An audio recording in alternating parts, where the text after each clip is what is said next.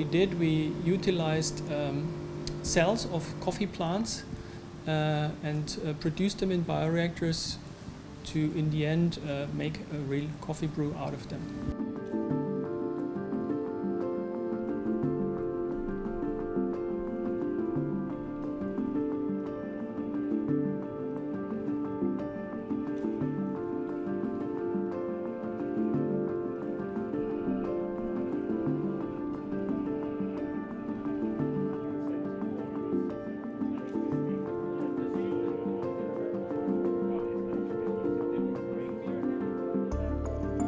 We are at the moment doing complete LCA analysis of the whole process, meaning life cycle analysis, and to really look what is the environmental footprint, for example. So what we know already is that, of course, our water footprint, for example, is much less than what is needed in the field grown.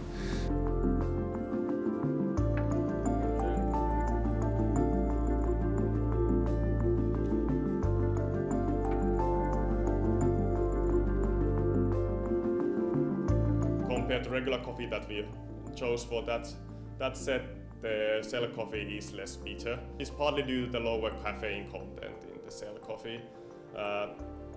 Then there are differences, of course, in aroma. They can be less prominent in fruitiness, less prominent in the intensity of roasted odor, and so on.